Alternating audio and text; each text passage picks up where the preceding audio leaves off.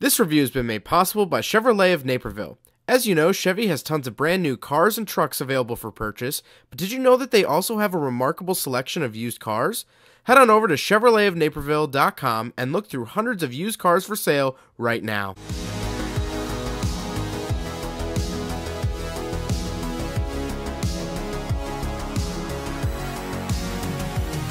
Alright, what's up guys? My name is Zach, and today I am driving a 2022 Hyundai Palisade Calligraphy. Up front is a 3.8 liter V6, and down below is an 8-speed automatic transmission. Now, I am super excited to be driving this here Palisade for a couple of reasons. Mainly the fact that this is the Calligraphy, which is the top trim level for the Palisade for 2022. And so I get to experience the Palisade as it was meant to be, which is fantastic. The other reason is that recently I reviewed a Hyundai Veracruz from 2007, which was Hyundai's first big 3-row SUV. That car kind of flopped. Well, this one didn't, and we'll talk about some similarities there a little bit later on. But before we get on to anything else, I have a website, ZachPradel.com, where you could buy merch like this retro sticker pack I have available for just $10. You could also submit your own vehicle to be reviewed by me through a quick and easy submission form, as well as you could read my behind the scenes blog to see what I'm filming before it comes out on the channel. But let's get back to that 3.8 liter V6, making 291 horsepower, 262 foot-pounds of torque. Well, the 3.8 liter has been used by Hyundai for quite some time. It was actually first used in that Veracruz that I mentioned earlier. And so it's a pretty stout, pretty reliable engine. It's non-turbo, so it doesn't have any additional help, but that also means that you're not going to have to deal with turbos that break. Turbo engines have more parts that will end up breaking later on. So the 3.8 liter is pretty bread and butter, and it's a solid engine. Like I said, paired to it is an 8-speed automatic. Again, very, very smooth, very nice, very quiet. Driving it around here in the regular drive modes, I don't notice anything too particularly crazy about it. Last but not least, this particular Palisade is all-wheel drive, which is a $1,700 option, meaning you can still find Palisades in just front-wheel drive, but this is the all-wheel drive. But before we get on with the interior, let's talk about the Calligraphy package. It has a lot to do with the interior, which is why I put it at this point in the video. So this is what the Calligraphy package gets you over the next trim level down. You get puddle lights on the bottom of the side mirrors, premium rear accent lighting, premium front grille, premium skid plates, premium side door garnish, quilted leather door panels, microfiber headliner, I love that, perforated leather wrap steering wheel, and premium cargo sill plate. The Calligraphy package costs about $1,500 more than the next trim level down, bringing this total to about $48,285 as you saw at the beginning of the video, which is just a registration fee and a big lunch away from being $50,000. $50,000 for a Hyundai. Is it worth it? Well, let's dig into it. So let's talk about the interior. Well, in front of me, I have digital gauges. On the left is my speedometer with fuel, and on the right is my tachometer and coolant temperature. But like I said, these are digital gauges, so not only can you customize what you want to see in the middle, but when you switch drive modes, it does this awesome, awesome animation. So right now we are in comfort mode. Let's move it over to eco. You get this explosion of green. I really like that. Then we could go down here to snow mode and you sort of get this water effect. Back over to sport and you get this explosion and everything turns red. I love that. And then down to smart, you get this water animation yet again. And back up into comfort, it's that same water animation. I love this. I think digital gauges should be highly customizable because it's a screen. I should be able to watch old reruns of Arrested Development on my gauge cluster screen if I really wanted to. Is that safe? No, and car makers shouldn't do that. But I should have that capability because it's a screen. I can do whatever I want. Last thing I'll say about the gauge cluster is when you turn on the turn signal, it turns on a blind spot camera, much like it does in the new Sorento and new EV6. The new Sportage does this from Kia. So this is really, really nice. It doesn't have a super high frame rate. It's not super smooth, but having a blind spot camera is awesome.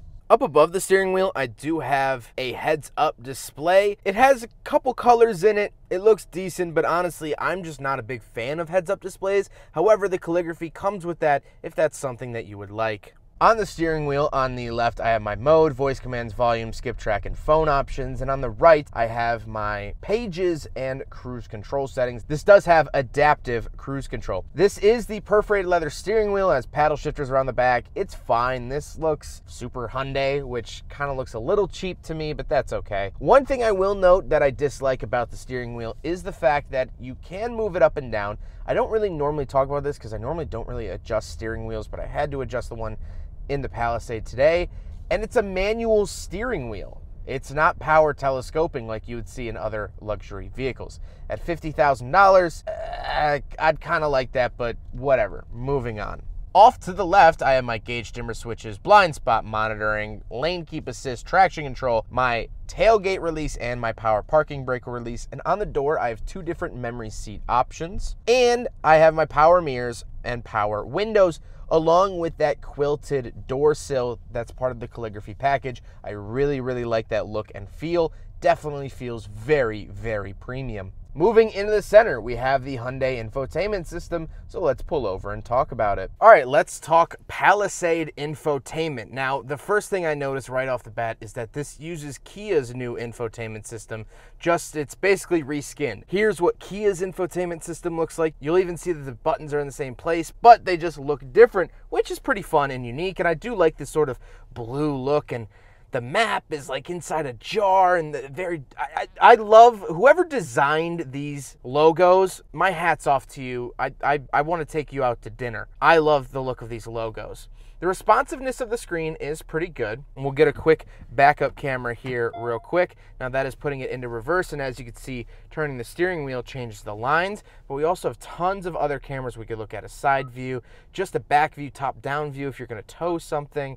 Really, really nice. And of course, you get the bird's eye view as well, which is awesome. Moving over here, we also have the Sounds of Nature, which is the exact same background as Kia and has all of the exact same sounds as Kia.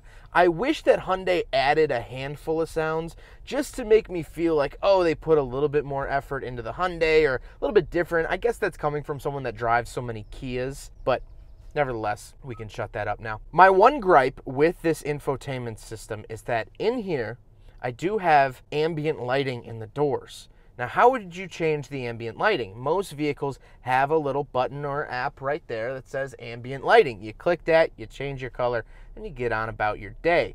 However, if you want to do that here in the Palisade, something that I would change the color according to my mood, according to the day, you have to go to Setup, Vehicle, go down here to Lights, Ambient Light, Color, and now I can switch my color. It does have some cool names: Polar White, Moon White, Ice Blue, Ocean Blue, Jade Green, Orchid Green, Freesia Yellow, Sunrise Red. That's actually the color of my first RX-7 I owned. So let's do that. Aurora Purple. That's where I went to school. Maybe this was made for me. Lightning Violet, or I could do a custom color. I can set a custom color. Look at this. That's a lot of color options. Let's do like a mint green. Let's set that. So, I love the fact that I can change the ambient lighting. I just don't like the fact that it's hidden behind like 3 different menus. I want to be able to just go, boom, ambient lighting, jade green, boom, go about my day.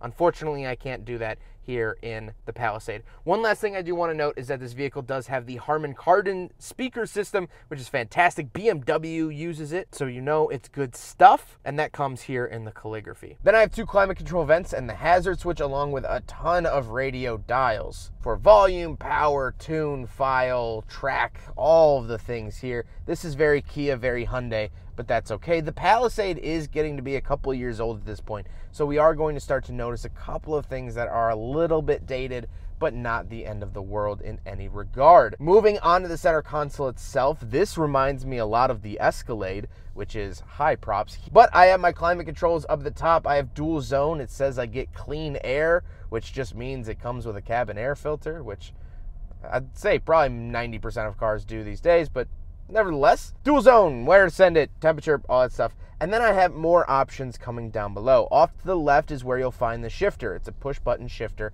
which a lot of cars are going to, especially a lot of luxury vehicles. It's a nice, clean, simple look. Off to the right of that, I have my auto holding brake. Then I have my drive mode select, as well as my locking differential. Very, very nice off-road feature there. And I have some more nice off-road features off to the right with hill descent control, parking sensors on and off, automatic start-stop on and off, and my view button, which I can toggle on. And of course, that center screen will show me my cameras, which is just fantastic. Down below that, to finish out that sort of button-filled area, we have the heated and ventilated seat options, as well as the heated steering wheel. Then we get this giant openable cubby in the center. We will do a big friggin' bottle test. However, this is the exact opposite of a Goldilocks cup holder.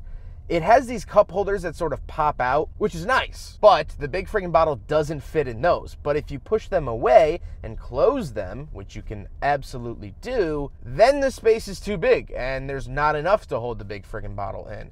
So unfortunately, the 2022 Hyundai Palisade fails the big friggin' bottle test. But filling out the rest of this cubby, I do have a wireless charger and USB in. And then in the center console, I just get a nice little tray, nothing too crazy. The seats are very comfortable, and I will say the driving position here in the Palisade is spot on. As soon as I got into the car and I adjusted the steering wheel a little bit, I felt very much at home. I like the driving position. I can see a lot. The seat is very comfortable. It is heated. It is ventilated. It is memory. It is power. And you get these nice quilted touches up at the top. This reminds me of an Audi, another luxury brand with high props. But speaking of seats, we do have 3 rows of seating. So let's go do some backseat reviews. All right, so we're on the second row of the 2022 Hyundai Palisade Calligraphy. A couple of things to note back here. First of all, knees are not hitting the seat in front of me. Head has plenty of space. I have vents up here. I have these nice LED lights up here, as well as I do get the mood lighting or ambient lighting in the doors here, which is very, very nice. I have it set to blue because it's my favorite color. I have these sunshades I can pull out of the door, which is very nice. The Harman Kardon speakers carry on back here. I have my own climate controls back here, and I don't know how many vehicles I've seen this in, not a lot. I have ventilated seats for the second row. So this seat right here is ventilated and heated, which is fantastic. I also get a 12-volt outlet and a AC 115-volt max 150-watt wall outlet back here. So if I want to charge something like a camera, I can absolutely do that here in the back. I do get these little armrests, and Palisades could be configured with a bench seat back here or the 2 captain's chairs. This obviously is the captain chair's setup. I do also have USB chargers on the backs or sides really of the front seats, which is kind of peculiar. Let's go hop into the third row and see if it holds up back there. All right, now in the third row of the Palisade, and I do have chargers on either side back here as well. Obviously, this is not really meant for adults. I'm back here, but at what cost? My head, really, and my knees, I guess. I do have cup holders back here, and these seats do power go down. We'll talk about that when we talk about the cargo space, but it's nice that it has 3 rows. This is a 3-row SUV, and I like the fact that it doesn't sacrifice second row space. Could I sit back here? Yes. Would I be happy about it? No. To be expected out of an SUV of this size. Let's go take a look at the cargo space and trunk, and then we'll talk about the looks. It is really windy today, so my apologies, but hold it down here. Power opening tailgate, which is very nice. Of course, the floor mats, because it is a used car, but I do have these really handy buttons here. So this is for the second row and for the third row. There we go.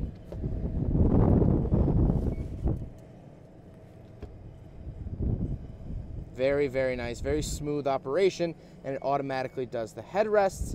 Bada bing, bada boom. And the nice thing is that from these buttons, you can also raise them. So I'll leave them down, but you can raise them from here too. You get a 12-volt outlet. And that's pretty much it. I'm sorry, I'm really fighting the wind here, but that's it for the cargo space. Pretty adequate for a 3-row SUV, to be expected. Nothing crazy, but nice nevertheless. Now we gotta talk about the looks. I do like the look of the Hyundai Palisade. The grille for the Calligraphy is a little bit different. However, it's not my favorite thing in the world. I don't think it's this particularly handsome vehicle, but it does the job. I'm excited to see with Hyundai's new design language, when the Palisade gets a refresh, I think they'll really nail it then. And so that ties into my final thoughts. Let's get to my final thoughts. I think the reason why this is sort of so reserved and whatnot is because Hyundai was testing the water again with a 3-row SUV. Like I mentioned at the top of the video, I recently reviewed a Hyundai Veracruz from 2007. And that SUV was a 3-row SUV, their first one, and it kind of flopped. Now, I went through the comments and I read blog posts, and no one really agrees on why it flopped. A lot of people say Hyundai's name wasn't really a foothold in American sales quite yet. Some people say it was ugly, which, to be fair, it wasn't a looker. But I'm happy to say and happy to report that now the Palisade is good, very, very good. The Veracruz walked so the Palisade could run, and run it does. It does everything pretty well in here. Yeah, I have my complaint about the manual steering wheel, but who cares at the end of the day? You're gonna adjust it once and never again. It's not the most attractive vehicle in the world to me, but I think it still is decent. It's okay. Besides those points, I really, really like this car. I think Hyundai has been pushing the envelope recently. They recently brought out the Santa Cruz, a pickup truck thing. The new Sonata has very bold styling and cool headlights. The new Santa Fe has hidden headlights. I like what Hyundai and Kia have been doing, and I know I sound like a broken record. I know I say it in all my modern Kia reviews, but it's the truth. And the Palisade is another one of these great vehicles. I think the calligraphy package is a little pricey, but you get a lot of nice features in here. Mainly the biggest thing that I like in here is the microfiber headliner and the diamond stitch doors. That really makes this car feel like it's another tier up from the competition. And I really, really like that. Here's to Hyundai actually making a 3-row SUV that doesn't completely flop. Well, I hope you guys enjoyed the video. Huge thank you to Chevy of Naperville for letting me take out their used 2022 Hyundai Palisade. Barely used, to be fair, only 7,000 miles. They are absolutely awesome. We've been working together for over 3 years now. Chevy of Naperville is fantastic. They have great customer service, and they will find the right vehicle for you, whether that be a new Chevy product or something like this, a Hyundai Palisade Calligraphy. But I hope you guys enjoyed the video. Don't forget to rate the video, comment on the video, and subscribe if you really liked it. Take care, guys.